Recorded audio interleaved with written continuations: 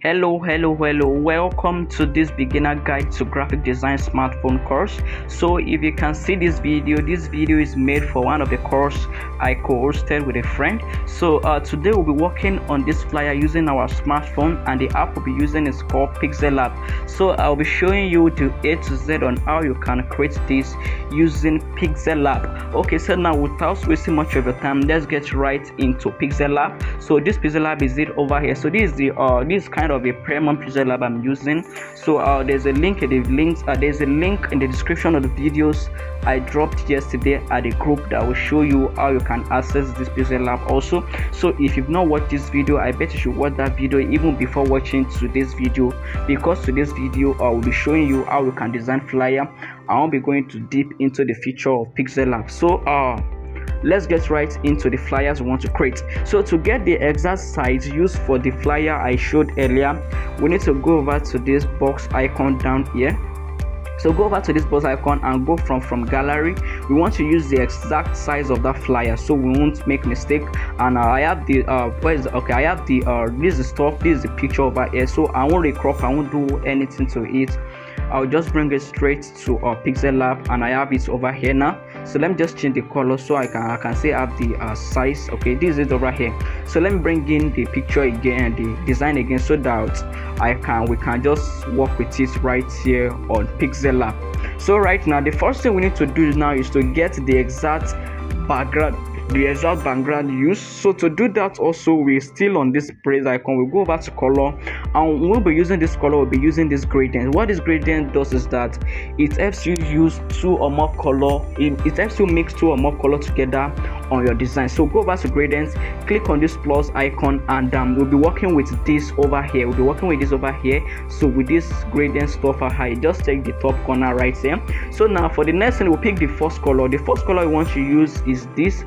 So we'll go over, pick it over here. I'll pick this black reddish color here, and we have it over here. And for this second one, we'll go over here, pick this, and we'll pick on this middle red color over here. So just increase it a little bit, and we have something like this. So we have something like this to work with, just like the one on this flyer, So the next thing to do now is to bring in the image, this picture of a shelf used over here. So go back to my gallery. All these resources, I will release them into the group or in the description of this video for you to access them. So we'll be using these shelf pictures, though we didn't get the exact one, but we can also use this also. So let me just increase this and copy this, and let me delete the first one. So we'll be working with this. So let me just resize, let me increase and just resize so we can just leave it right over here. So lock this so it won't disrupt our work. So bring this to the front, and we have something over here for this logo. Let me show you if I have a logo we can use, not the exact logo actually, but something we can just use. So let me go over to my logos over here. I'm not sure if we have anything relatable we can use. Let me just use this funny stuff over here. So I'll go with this, though it doesn't work well. Let me reselect, I don't like it. So I'll reset the logo, and let's use this golden penny stuff. So let me just rotate. Let me just rotate for the sake of this video. So 90. So reduce the size. I just place it top right here. I just place it at the top right here. So let me go over here.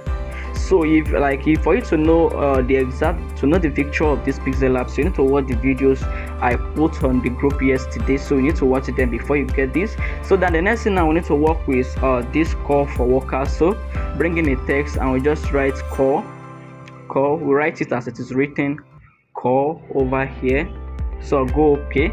So the font used, I'll be using this railway font over here. So I'll be using this for this, not the exact one, but it's related, it's kind of similar to what is used. So I'll just increase the text. Let me put it at 1010. Let's put it at 110. And the next thing is worker, call for worker.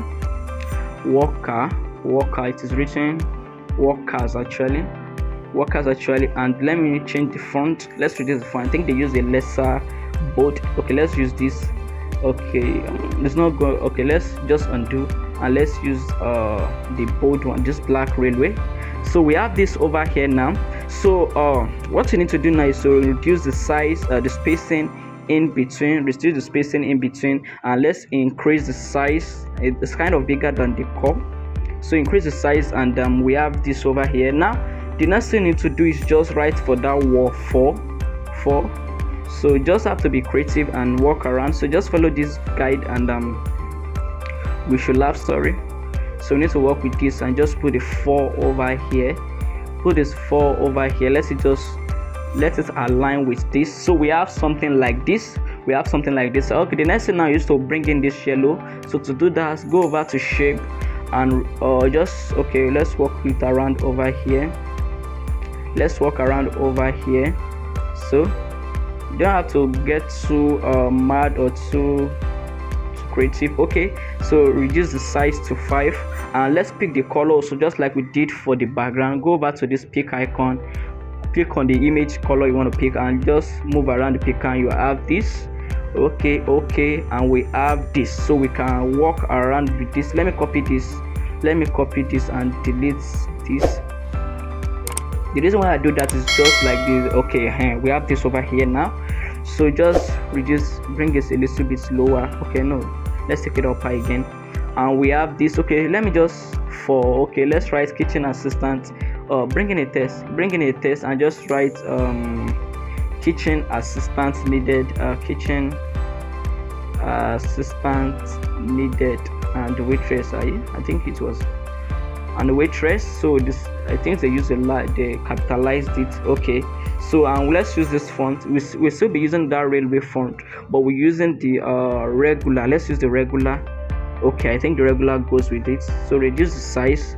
It's not big like that, so we reduce the size, and reduce the size over here, and so let's still reduce. Okay, let's leave it at 20. Okay, let's leave it like that. Okay, so let's reduce this. Okay, and we have this also. Okay, the next thing now, we need to bring in this red background stuff. So go back to shape again, and just move it around, like you can see right here. Just move it. The red is kind of bigger than the rest. Okay, it's kind of bigger than this. So so the radius also 5. Pick also color. Go back to picker and select this color. So you can just wait around and write all this text. I won't be writing all this text just to save time and make this video short for you guys to watch. So just wait around and write all this stuff and put it and submit. So the next thing important here is just drop application, and which is not important. So for the last part of this video, I want to show you how you can use this shadow. There's something like a shadow at the back part, like can see around here. There's the shadow. So to do this, go over to shape over here, and just walk around, go over, and we'll be going over to gradient also. So go back to this gradient here. So it's the first color. Go back to gradient and just select something like this. So here, click on this first color and make sure it's dark. And this second one, reduce the opacity down here. Make sure you bring this third slider to this extreme left hand side like this. Okay, we have this. So can you see now? This is what I'm talking about. So just put it to the back, and we have something exactly like this. So to do that, take this to the back, okay, not to the front. Okay, and we have this over here. So this is exactly how to create that gradient stuff. So the next thing you just have to do is just write in the text and blah blah blah blah. So can you see that we have created something similar to that? I think this is kind of too big. Let's reduce the size. This is kind of too big, and let's reduce this also. So I think we are good with this. So just move around. Okay, so the next thing now, just let's align this stuff together. So go over to this two over here, just align it. So let's make them align. So let me leave it like this, and now I just make it touch here, and also for this, so I just make them touch these angles. So now what I just want you to do is just replicate this exact stuff. All the resources will be sent to the group or the description of this video. Just make sure you work with it, and submit your assignment to the group for corrections. Submit them for corrections, and we are good to go. So let me just I think we are good with this. We are good to go with this. So just write in the text and the text below, and we are good to go. So thank you for watching this video. Replicate this exactly and send to the group for correction. Thank you for watching.